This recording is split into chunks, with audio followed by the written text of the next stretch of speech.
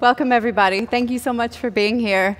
Thank you to the Portland Art Museum for having this series at all and asking me to be a part of it. Particular thanks to Betsy for providing answers to all my questions every time I had a new idea for tactics that I might employ for this talk. It was kind of endless, and she was very patient with me, and I appreciate it so much. And thanks also to Sophia Gonzalez, my friend who's a docent here at the museum, for the walkthrough that we did that confirmed my selection for this talk. I'm so excited and honored to be asked to give a talk on a piece in the museum. I initially thought that I should select a modern and abstract piece that would allow me to poetically explore without any constraints whatsoever. I thought it might be easier to be released from the facts of representation, the obvious historical context. As you see, that is not what I decided to do. I decided instead to challenge myself to find a path between the paintings you see behind me, the two still lives here, and my own life and creative work. Don't get me wrong, I love these two still lives. I visit them every time I come to the museum, and I think about them long after. For as much as they have haunted me, I had not, until now, done the truly deep read into them that they deserve. In trying to do that, I have traveled through time and space, and now am going to try to take you on that same journey in this multi-sensory exploration of two Dutch still lives and a whole bunch of other things. I started this exploration with an interest in symbolism of objects and a general understanding of the nature of Dutch still life painting. As a poet, I think constantly about images and ideas, and so was attracted to these paintings' Baroque darkness, their desire to capture reality to such a fine degree that the objects presented become almost surreal, supplying us with visual information far beyond the notice of an everyday glance. I was aware that the intense turning of light onto these object surfaces was more than mimetic. It was expository and didactic.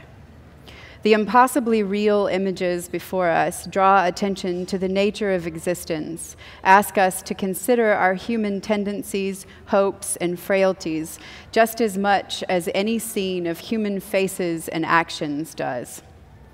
At different times in history, the components of such paintings have formed a language, a shorthand, that to the initiated speaks as clearly as words. From gentle reminder of the nature of existence to the opportunity for profound response, our encounters with these types of images vary. But the epiphanic response seems to arise often in art when the message is disguised, buried inside of something unassuming, a vase of flowers, a bowl of fruit, a remnant of an ancient statue. I think of Rilke's famous poem, Archaic Torso of Apollo, and its magnificently unexpected final lines. The poem says, "We cannot know his legendary head with eyes like ripening fruit, and yet his torso is still suffused with brilliance from inside, like a lamp in which his gaze, now turned to low, gleams in all its power. Otherwise, the curved breast could not dazzle you so, nor could a smile run through the placid hips and thighs to that dark center where procreation flared. Otherwise, this stone would seem defaced beneath the translucent cascade of the shoulders and would not glisten like a wild beast's fur, would not, from all the borders of itself, burst like a star. For here, there is no place that does not see you. You must change your life." Let's see how the paintings behind me want to sneak in the unexpected and give us a little shock about our lives.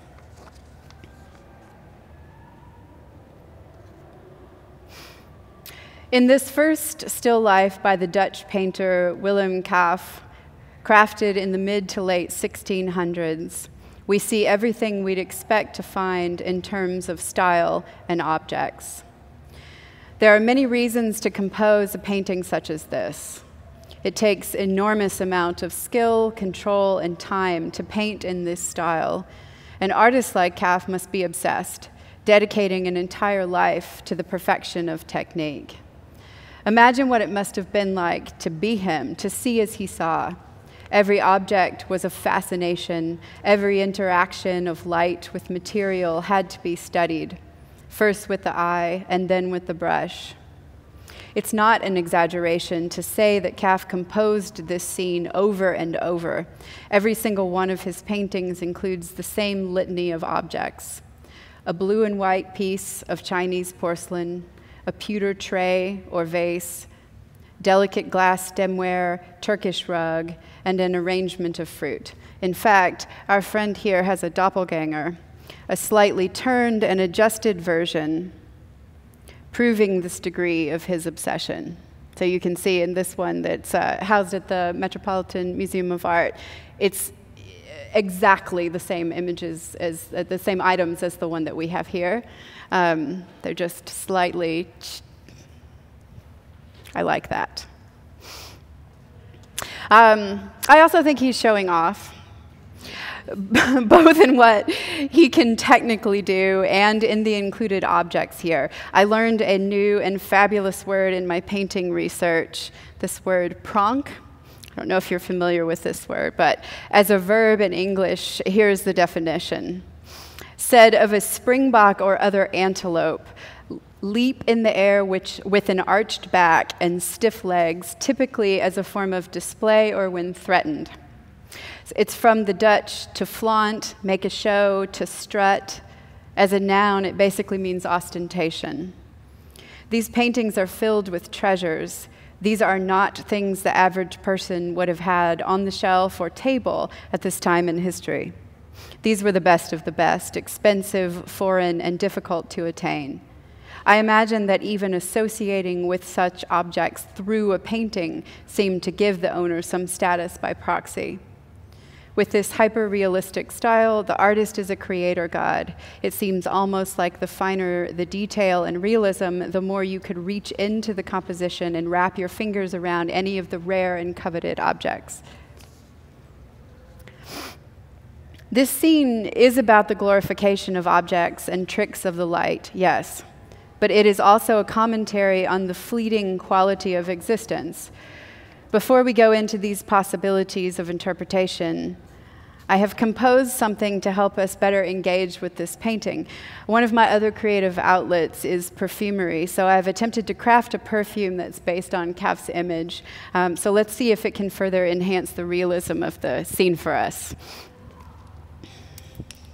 If anybody has sensitivities, please feel free to not take a test strip, but I would love for you all to experience it.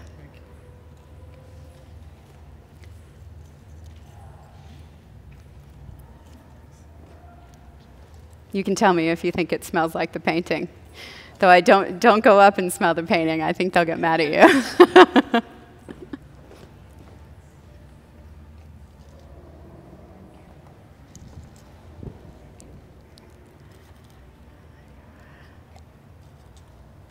Yes.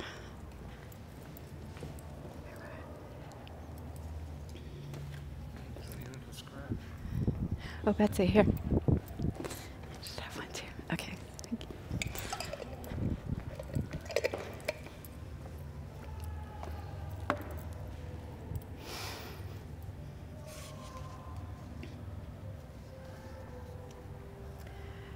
Now, despite the lack of any figures, this is a human scene.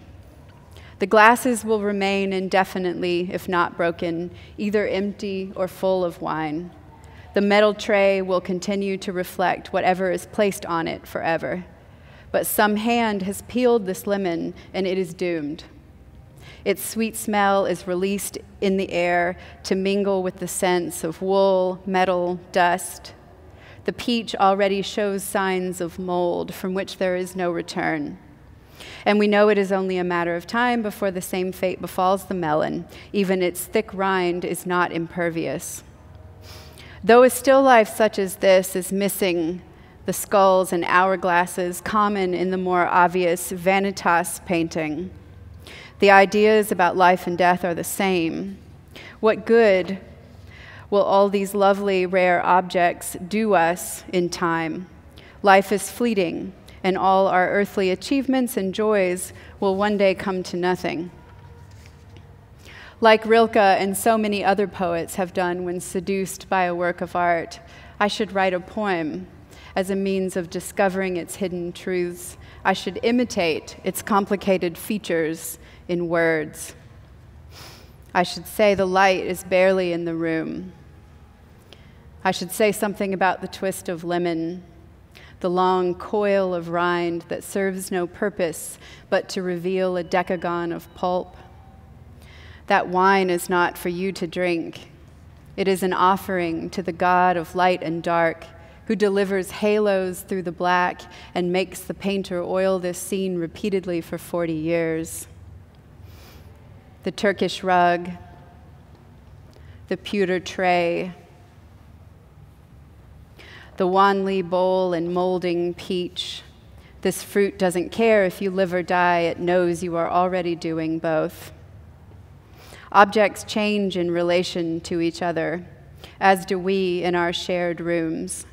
The wine is redder for the rug, which also makes the white bowl blush. He finds a window in each edge of glass. When you go through, take none of this, but the single stem of chicory, a spot of blue in the darkness, the no man's land where you will walk and wait.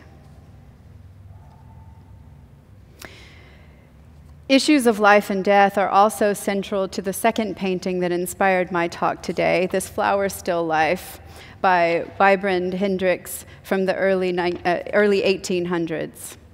Let's set aside such heavy topics for a moment and take a look at some of the historical aspects of the construction of such a painting. Accuracy in reproduction is also important to the functioning of this piece in various ways. Hendricks was actually most known for his portrait painting, the style of which feels nothing like this floral still life. The flower paintings he produced were all done in the manner of Jan van Huysum, a painter working 150 years earlier. In just these two paintings, you can see all the elements needed to create our Hendricks flower still life, from the cherubs to the nest, the shape, arrangement, and color of flowers. Hendricks' flower paintings are far more detailed and accurate than any of his portrait work, which alters the way that they are able to speak to us. The more real they feel, the more we might listen. Achieving that level of reality was logistically challenging. It is interesting to note that artists making flower still lifes of this sort, rather than using actual arrangements of flowers to paint from, relied on the use of illustrations from herbals or botanicals for reference. These elaborate floral paintings could not have existed in real life. The flowers in them range the seasons, even with access to greenhouses and specialist florists. It would be impossible to have all the flowers you see here together in one moment in time. I know because I tested this. One of my first ideas for this presentation was to recreate this painting with actual flowers. After meeting with two separate local florists, I soon realized there was no way to make that happen. Other than the garden roses, kangaroo paw, and possibly the delphinium and iris, none of these flowers were available. All of this is to say that here we have no ordinary arrangement. What we have here is a fiction, a fantasy, made to look enticingly real. Its creation is absolutely intentional. Every placement of every stem must have been a must. In just a moment, I'll discuss the specific flowers we see in various states of bloom. But first, let's examine the other details in this scene, which are equally important as we return to our conversation about life and death. Two obvious details: the babes or cherubs on the vase and the nest of eggs to its right are beginnings, life coming into being. If we look closer, however, we see that time is passing despite the apparent stillness of this impossible beauty. I should note, too, that I think that these two still lifes look even more still because of the painting that's placed between them, which is an aggressive scene. It has a lot of motion and energy to it. So in this context, they seem even more stilled to us. But time is passing despite that apparent stillness. A fly has come to rest on the stem of Iris. This harbinger of death knows that a decline is already in progress. The hard marble surface of the earth is the stage for all our futile human efforts. Despite knowing this, we progress. We keep putting on a show, obsessed with the cycles of nature and also railing against them. Perhaps this is why the arrangement is towering with blossoms, an exaggeration of life so glorious it might make us forget the inevitable. He had an urge to overdo it.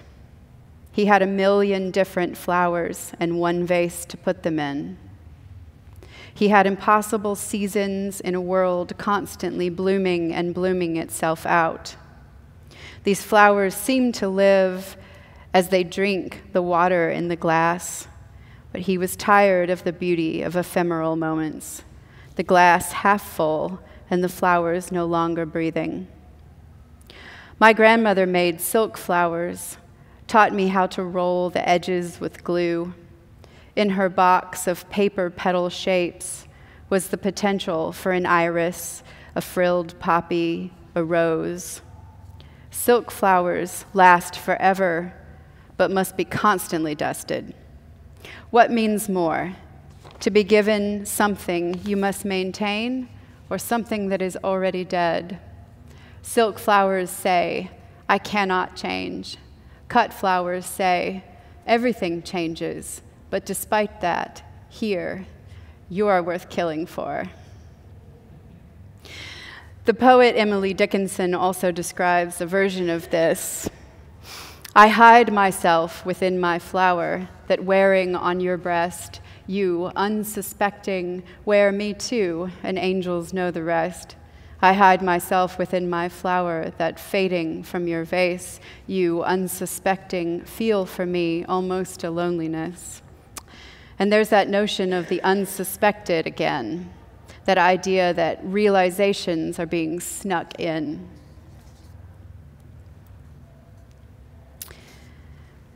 Arrangements such as this Hendrix say even more to those who speak the language of flowers.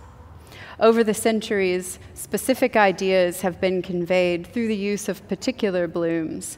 Flowers given and received were as good as letters written and read. Flower symbolism was such an obsession in Victorian times that the painter Renoir was said to proclaim, I paint flowers and simply call them flowers. They do not have to tell a story. In this era, the use of flowers in courtship was a particularly serious matter. Not today's general, hey, I like you, here are some flowers to prove it, but an intricate, nuanced system of communication that served to coax two people together. In her book, The Meaning of Flowers, Gretchen Scoble explains, courtship then was nothing if not discreet. Within that context, flowers came to serve a specific purpose as a secret code. A bouquet might bear a message. The number of leaves on a decorative bunch might indicate the date and time of a secret rendezvous. The blooms, the emotional intent of the exchange. Given the fact that the bouquet would eventually wilt, I suppose it's more akin to today's Snapchat than an actual letter. Although it is customary to dry flowers or press them between the pages of books to preserve the memory of the occasion that they represented. The language of flowers is echoed in the literature of the Victorian era, used as plot devices and for character development. The best example I know of this is Edith Wharton's The Age of Innocence, where flowers take on a huge role in the development of the main characters' personalities for the reader, as well as their relationships with each other in the narrative. Every day, Newland Archer gives his fiancée May lilies of the valley.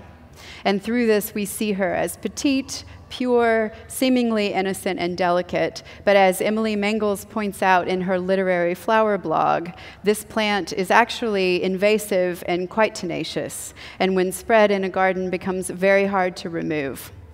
This directly applies to the character in question, who seems very proper and actually meek, but in fact is constantly manipulating Archer and her standing in society.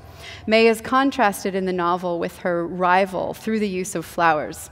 On one of his daily florist visits, the novel tells us, Archer, quote, glanced about the embowered shop, and his eye lit on a cluster of yellow roses. He had never seen any as sun-golden before, and his first impulse was to send them to May instead of the lilies. But they did not look like her. There was something too rich, too strong in their fiery beauty.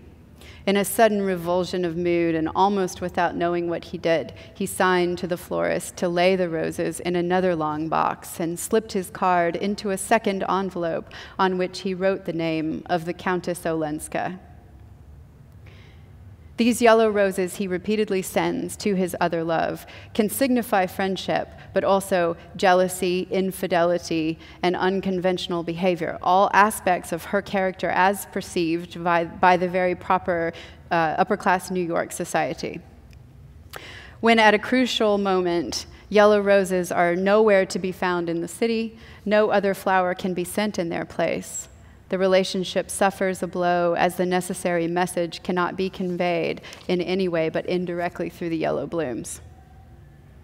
So important are flowers to the time and that tale that in 1993, when Martin Scorsese made a film of the novel, he made flowers almost a character of their own, and even used them as the primary visuals in the opening credits sequence.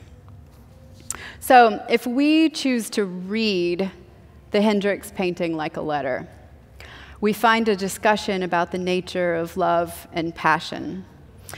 In particular, that is in the very large and obvious number of garden roses that fill in every available space. But perhaps this is an unusual love, says the almost out-of-place kangaroo paw on the left side of the arrangement. Passion is tempered by statements on the unpredictability of life and love in the surrounding flowers. Dominant in this scene, despite being single stems, are the frilly poppy and the dark purple iris.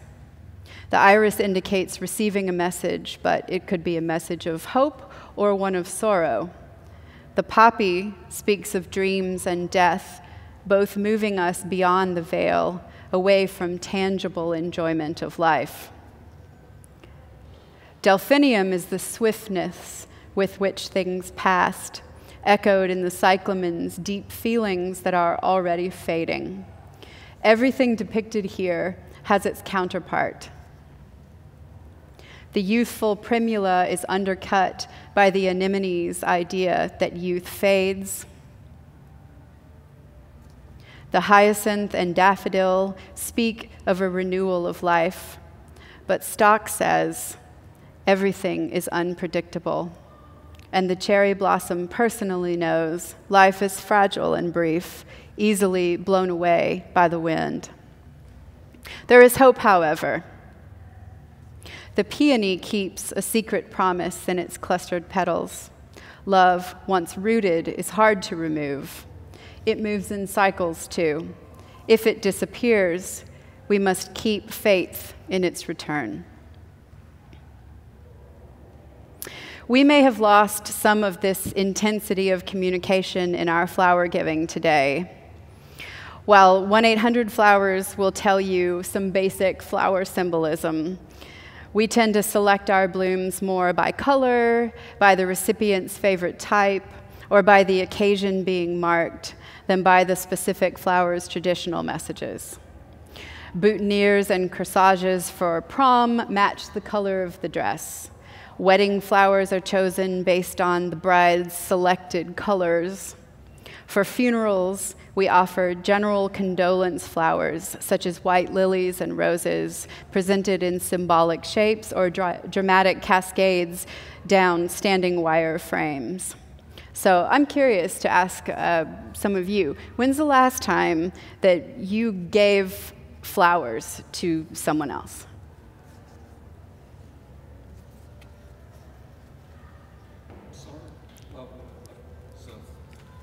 Farmers markets bouquets for my wife.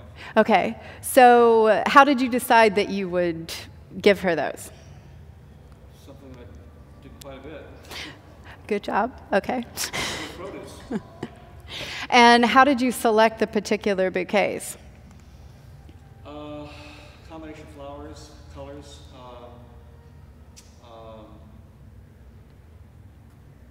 and just the things I thought she would like, things that flowers that I found fun. Yeah, lovely. Interesting. Did she like them? That would last. Yes, oh, that's nice. See, lasting, we do care about that. She liked them? Yeah, she always likes them. That's nice. Anybody else? When's the last time that you gave someone flowers? I gave my husband a yellow rose maybe 2 months ago.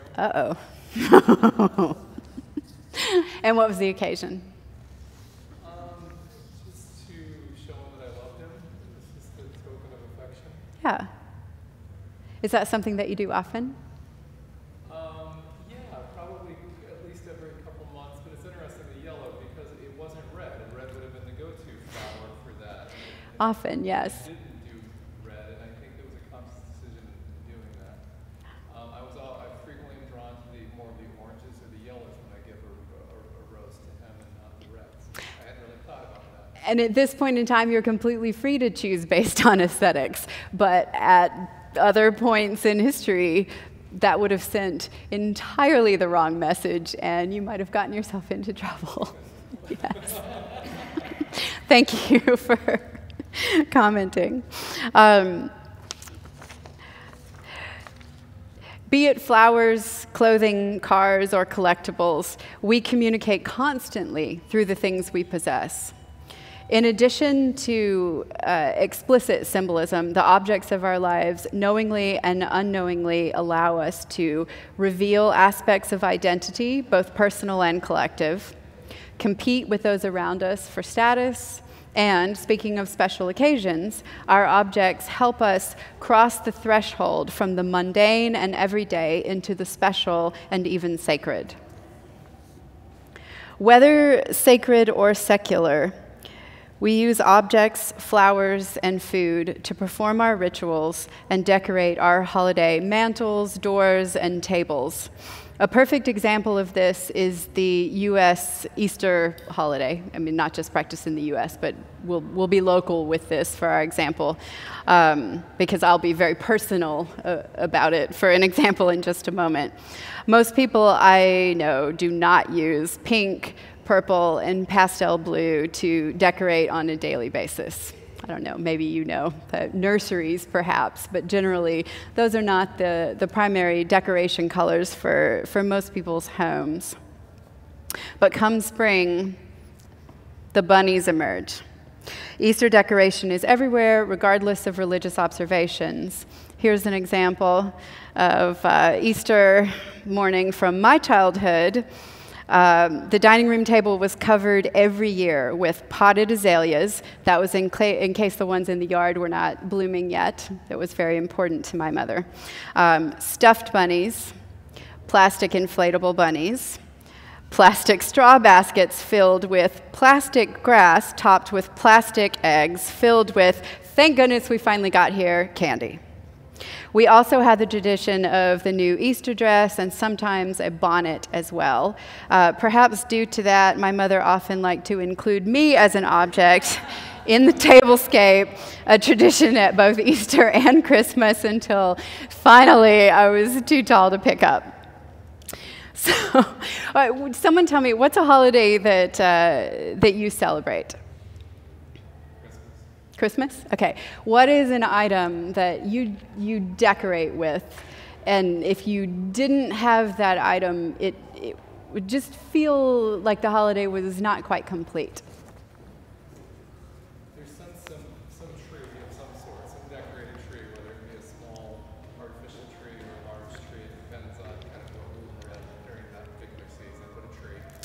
And what does that symbolize to you? The season, to be sure. So it reminds us that it's that time of the year. Yeah. Tradition. Bling.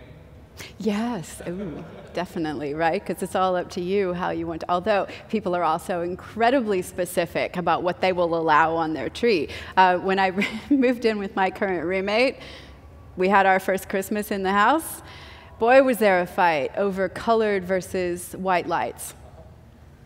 Like, she won, but that's because she's fierce when it comes to decorating. So, what's another holiday? Someone over here. What do you celebrate? I celebrate the first day of spring. Lovely. And how do you do that? With flowers. Okay. And is it a particular type of flower that you would always have for that? Whatever we can find outside. Perfect. Right. So it has to actually have emerged from nature, and then it's part of your celebration. That's lovely. I love that. Thank you. Both of these are great examples of how we use these kind of celebrations to mark the passing of time, but in doing so, we're allowing life to be something more, right? If it was just every day, all the time, endlessly, you can imagine that might feel a bit of a letdown. So we look forward to our holidays, and we look forward to the things that we amass around us to signify that we have crossed over from every day into that special time. I was very lucky growing up to have the opportunity to experience cultures other than my own. My mother taught English as a second language at the university in Birmingham, and her students often brought us food and gifted us objects from around the world. We were also occasionally invited to participate in different traditional celebrations.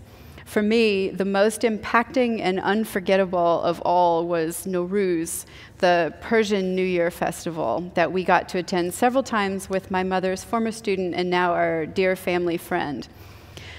My curiosity then was focused on the traditional holiday table display, which was covered in objects, both familiar and unfamiliar to me at that time. This is an image, a very beautiful image of this display. Here's another one. This is actually from my friend. This is from one of his family's celebration tables. And this display is called the Hafsin, which in Farsi literally means 7 S's, 7 items starting with the letter S. While working on this talk, I asked our friend to tell me more about this tradition. He explained that 7 is commonly used in his language in expressions of exaggeration as a way to say many. It's one of those numbers we all know that is found in folk narratives and beliefs around the world. 7 wonders, 7 obstacles, 7 seals, 7 days, 7 virtues, 7 sins, 7 brothers, 7 brides, 7 swans a-swimming, sailing the 7 seas, lucky number 7. And these 7 offerings to prosperity and health in the new year. They might include any of the following: Sib, which is apple, for health and beauty; Sir, which is garlic, for protection and health; Serke, which is vinegar, patience and resilience; Sambol, that's the hyacinth, speaking of flowers, revival and renewal; Samanu, which is a sweet wheat paste or pudding, which represents fertility; Sabze, which is sprouts of some sort, so maybe lentils or grass seeds that are sprouted in a dish, and that symbolizes rebirth; Sake, which is coins, often newly minted coins, to represent prosperity; Senjed, which is the sea buckthorn tree, and it represents wisdom; and Somak, or sumac, which represents patience. And the table may also include a book, and often this is the Quran or a book of poems, the poetry of Hafez, a mirror, candles, and often it's one for each child in the household, colored eggs, and goldfish in a bowl of water. And he tells a a lovely story of the growing concern among families for all those poor goldfish. You know what happens. You know what happens to goldfish. We've all had that experience. They don't last for a really long time. So his family made a pond in their backyard and then invited all the other people in the community to bring their goldfish over after the celebration so that they could have an extended and happier life. And it actually now, speaking of plastic, the one item that tends to be artificial in this display is sometimes a plastic goldfish that people will have in a bowl of water, just so that they don't have to miss out on this item being included, but being kinder to animals. It is also customary to wear brand new clothing on this day and to deep clean the house in preparation. As a child, I was most charmed, obviously, by the goldfish, but also by the plate of sprouted seeds. The image of that plate has been burned into my brain ever since. Until writing this, I hadn't thought about why it was so impacting. But I think now it was because it seemed unusual and full of magic. Why would someone grow a plate of grass indoors, something that had no other use, if it wasn't deeply meaningful? I felt the message in those green strands of the end of winter's darkness and spring's return, a message of survival and hope. On some level, I must have also recognized this as a version of the neon plastic Easter grass in every basket I'd received in my then 10 years alive. This grass, however, didn't come from Kmart in a plastic sack. This took time and care from someone's hands to make it grow, and that enhanced the meaning. So what is the difference between this and my family's Easter table? In addition to the issue of commercialization of holidays, the biggest difference is everyone there knew what each item meant. And my family would have been hard-pressed to tell you why Peter Cottontail was hopping down the bunny trail. It's specificity versus vagueness. Though the haft scene is a secular practice in Iran, and in its current form a relatively modern practice, the details of the arrangement make this display more of an altar. The intentionality carries clear messages and wishes for the coming year and performs an important function to bind the family and, in terms of the Persian diaspora, new communities together in hope. We humans are in a constant conversation about identity and belief. The way we decorate our homes and bodies communicates to everyone we encounter without saying a word. It is not surprising that we would turn to images of such objects to discuss ourselves with ourselves. In this modern age of talk therapy, people are constantly searching for ways to know themselves better. We are seeing a huge resurgence in interest in cartomancy, or divination using cards, and in the creation of new decks for self-exploration. I believe it is easier for many people to process thoughts and emotions when they are externalized, literally laid out on the table in front of them.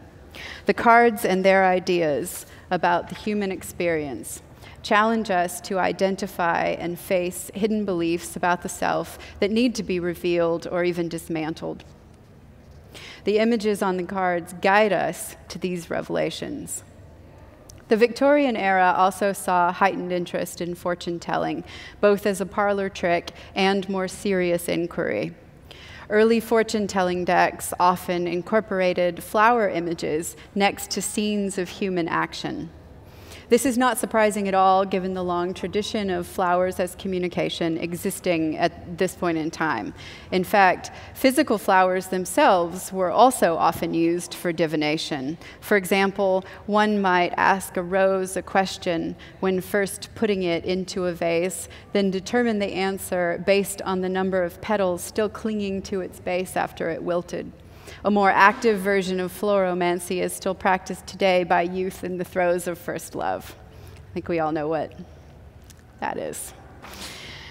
Images in fortune-telling decks were eventually reduced, locating large ideas about human life inside of simple icons, both drawing on and reinforcing the human tendency to attach ideas to objects.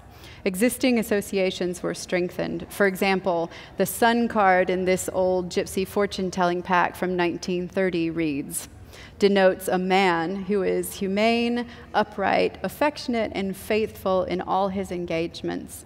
He is happy himself and will make happy everyone with whom he comes in contact. The language of flowers is surviving through contemporary oracle decks as well. I am particularly fond of 2 recently released decks that exclusively use flower imagery in their systems. The beautifully illustrated Hedge Witch Botanical Oracle includes meanings for divination as well as botanical facts and information about each plant's medicinal uses. The Pythia Botanica Oracle is a gorgeously stylized deck that includes many wildflowers and herbs long associated with healing and magic. The more complicated and older style of card divination, the tarot, has taken a different path with the development of its symbolism and imagery. In the 1400s, the precursor to the modern tarot was used for playing a game similar to bridge. The deck had a set of trump cards, which have since become known as the major arcana. These had illustrated human scenes. The rest of the deck used the pip style of standard playing cards. Pips are the repeated symbols on the faces of playing cards that display the suit and number. As tarot evolved and cards produced specifically for divination began to emerge in the late 1700s, designs became more complicated. The pip cards of the minor arcana eventually began to include fully illustrated scenes. They featured characters in implied stories of work, relationships, struggle, and creation. Now, in contemporary tarot design, we are seeing yet another shift. There is a return to simplified imagery, often depicting the traditional characters using objects and flowers instead of human figures. One well-known contemporary Italian maker in particular has created numerous decks in this fashion. From shoes, beautiful shoes, look at these. It is the fantastic shoes, and it certainly is, to shells, to flowers. Osvaldo Menegassi's tarots talk about human concerns with no human in sight. These flower images match ideas in shape and color. For example, Il Diavolo, I don't speak Italian, but I can mimic it. Is that right? Anyone speak Italian? So this is the devil card from this deck. Pass that around so you guys can take a look.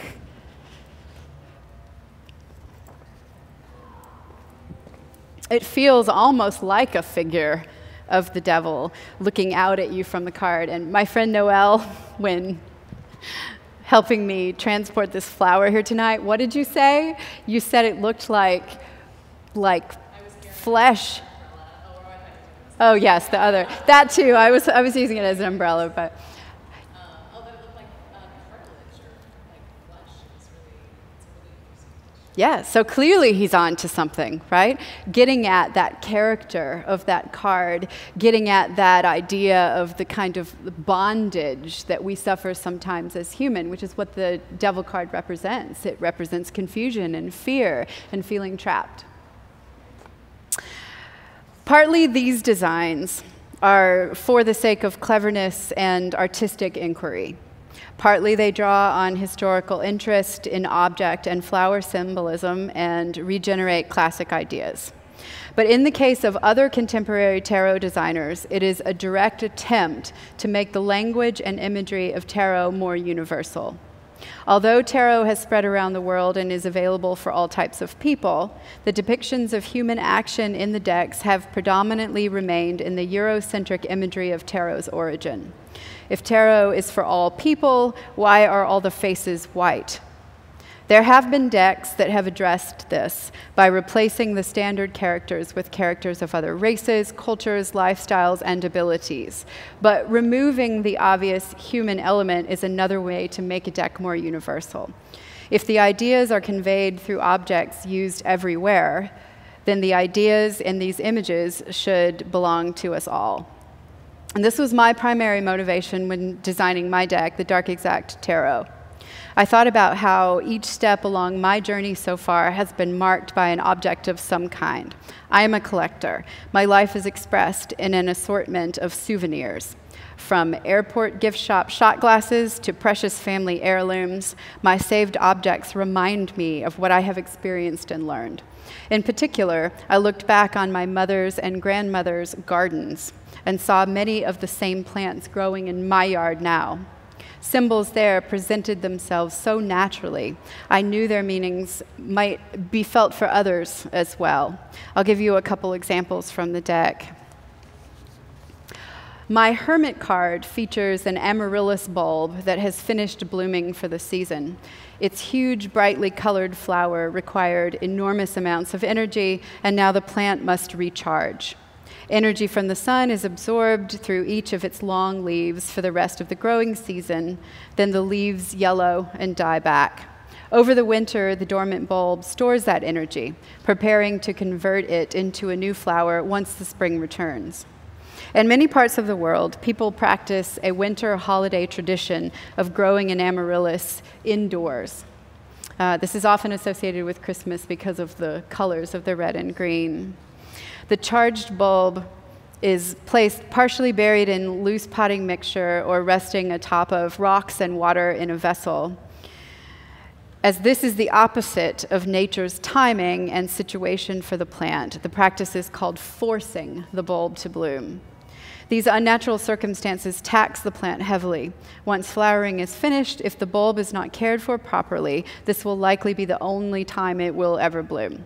If the bulb recharges properly, new shoots will emerge, as seen in the card image, and another majestic bloom will have a chance to grow. The hermit reminds us that after a time of externalization of the self, such as socializing, public speaking, performing, many of us need time alone to restore and reflect. Like that bulb, we need to rest, recharge, and process everything that has occurred while out in the world among others. What have we encountered that challenges our worldview or view of ourselves? What new ideas should be incorporated into our existence? What thoughts need to clarify before action occurs? The flower depicted in my temperance card is a trout lily, one of the many wildflowers that emerge in early spring across temperate regions of the United States. These beautiful but modest flowers appear like little white angels on the forest floor for a very short time each year, then fade away into the increasing heat of the season. The mildness of the spring climate helps the flowers thrive, just as the self-control of temperate living aids our human growth. With no cultivation or other human prompting, only the go with the flow of nature, they return like clockwork the next year. This is a perfect example of perpetual patience, of yielding to the natural course of things, perhaps the most important lesson of the temperance card. When I received my copy of that Hedwig botanical oracle that I showed you a little bit earlier, I was elated to find the trout lily among its illustrations and to discover that my intuition about the symbol was spot on. Apparently, it truly does have a folk meaning of patience associated with it. So that was further indication to me that when we just listen to ourselves, when we engage with these symbols, that they're speaking truly to us and in obviously something of a universal way. Speaking of that, personal interpretation is a vital part of understanding the cards, as well as understanding all literature and works of art. I thought it might be interesting for us to explore some personal associations with common object symbols. So I made a mini oracle deck for each of you. It uses the illustration style of historical oracles and includes objects that would have been commonly found in them. But there is one difference. There are no descriptions given for the meaning of each card. It is up to you to provide those. And I thought we might take a look at a few of the images together now to see how similar or different our interpretations might be. So feel free to open those up. You done? Thank you.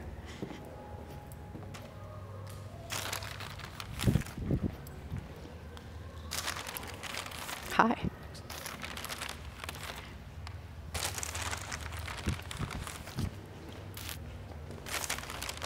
You guys want one? Oop, not two. Give it that. There you go.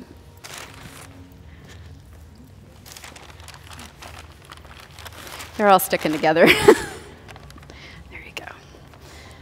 Okay, so pop these babies open.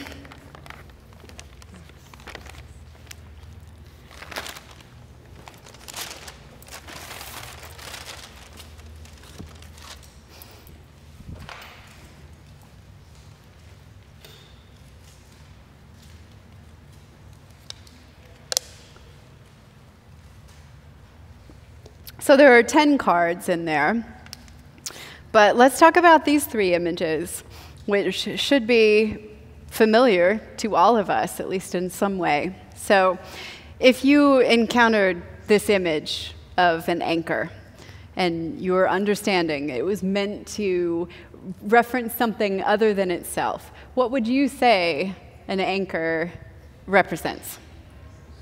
Stability.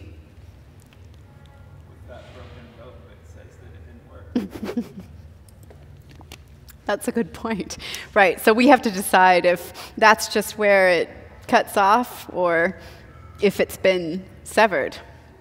Most all tarot cards, whether they appear upright or upside down, have 2 different meanings. Many people read tarot that way. I have kind of a blended approach myself in that I tend to look at both aspects of a card at all times. But in divination using oracle decks, such as this one, there typically was not a reversed positioning. That's something that's more unique to the standard tarot deck.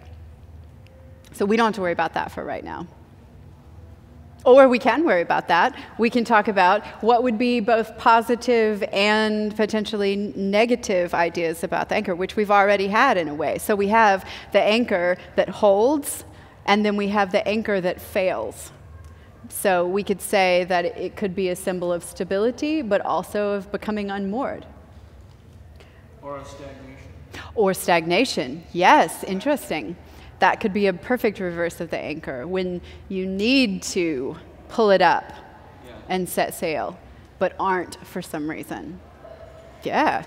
Anything else for anchor that comes to mind? You cannot be wrong. Yes? I was thinking about the weight. Oh, sure. Maybe it is, and sort of grounding. Yes. Relates to physical. I was thinking about the physical nature of it. Yeah. So it could represent a burden. Absolutely.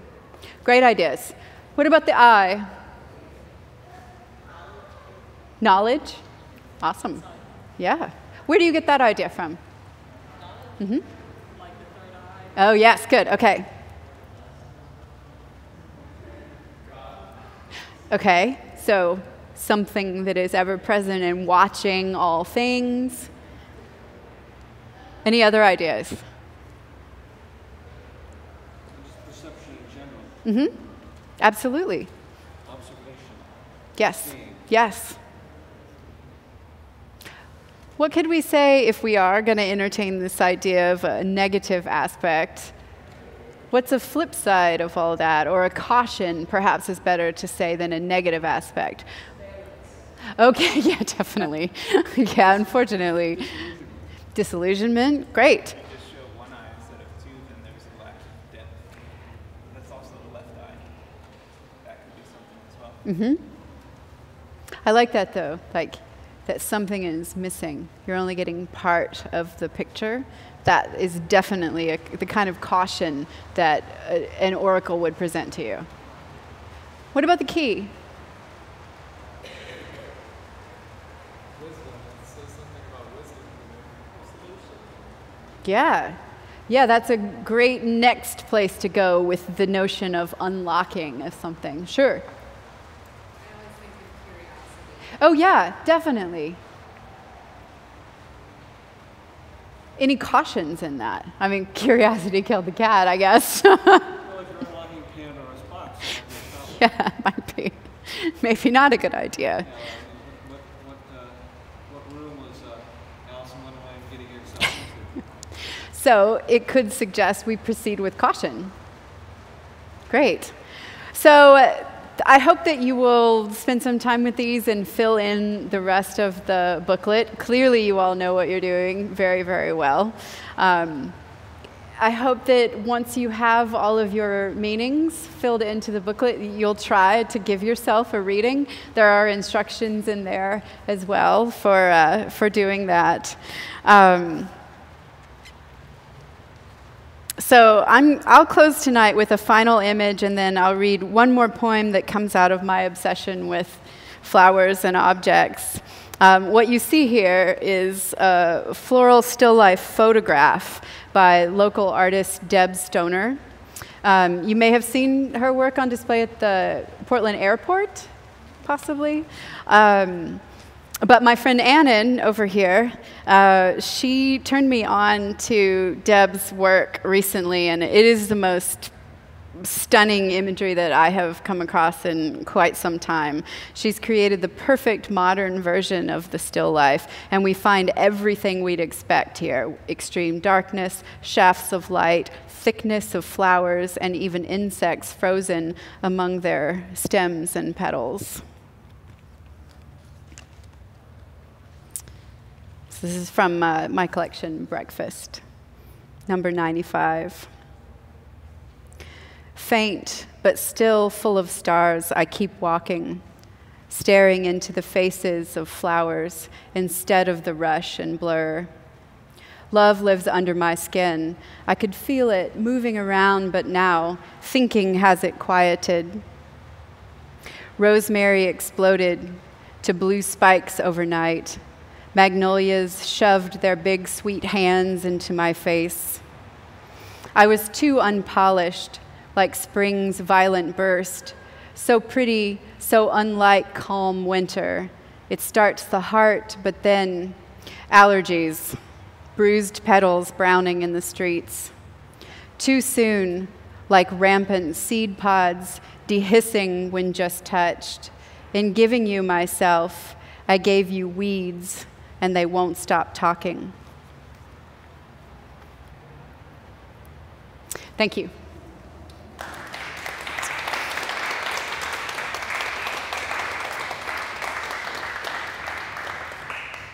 We can have a Q&A. I'm just gonna put this up here.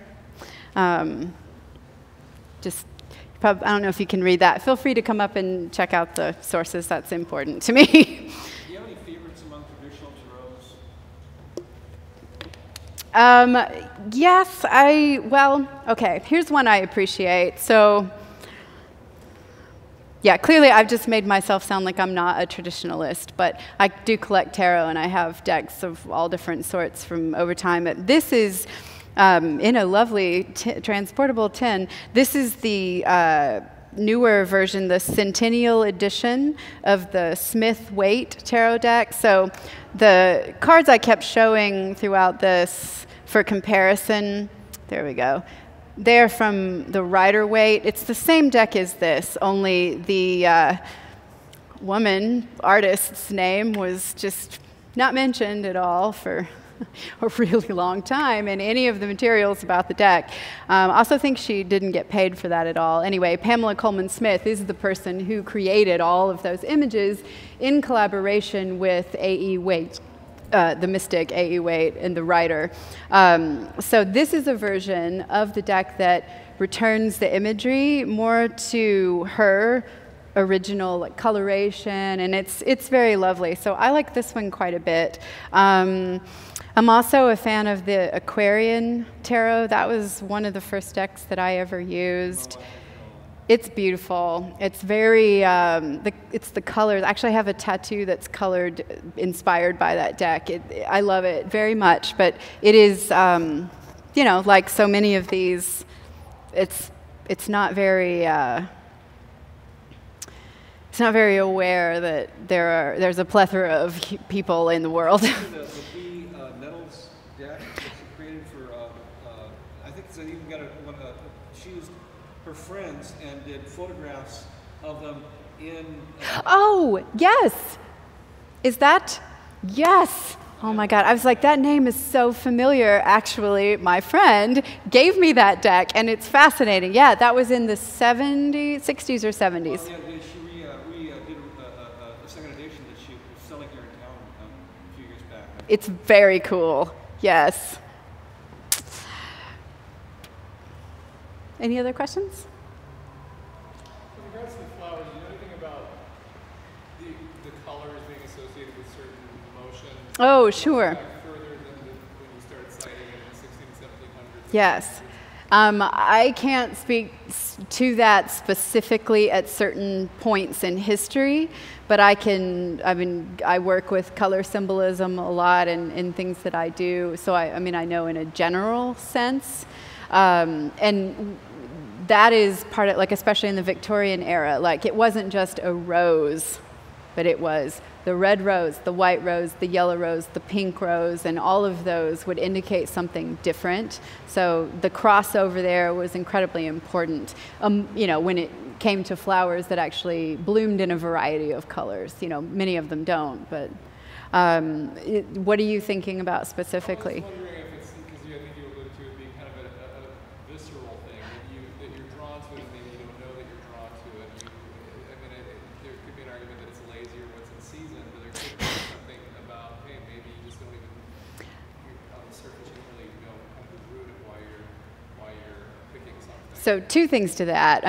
Yes, I do think sometimes it really is just an aesthetic choice, in that we like that color, or we know someone who likes it. But I completely believe that we understand symbolism on that level, if for no other reason than we're absorbing it being used constantly. And so even if we haven't processed that, we're very aware of it just from repeated exposure, because it's just so much a part of our culture. Not just in art, in everything, in advertising, my God, in advertising, certainly. So we know it's constantly around us at all moments now. So yeah, I think we're just so steeped in it. So would you say that there's an innate understanding of it also? I don't know that I believe that. I believe it's more of a cultural thing myself. Does anyone know otherwise? I suppose there's scientific basis for some of that, right? Red is danger in nature, but red is also attraction. Yellow's an irritant, they say. In nature. So some of that exists among animals, or the relationship between animals and plants. But I wonder if it's more. I'm not an expert on this, so I wonder if it's more in the human world that we see these things happening, we watch them happening, and then we take them on for ourselves.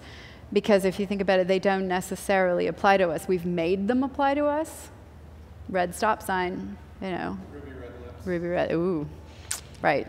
Both enticing and dangerous, perhaps. Yeah, or so we think. Yeah. Can I answer anything else? Where is your work showing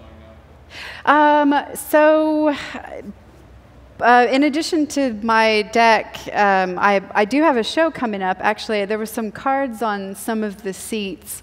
I've been working on an Image+Text project over the last couple of years. This is the culmination of that work.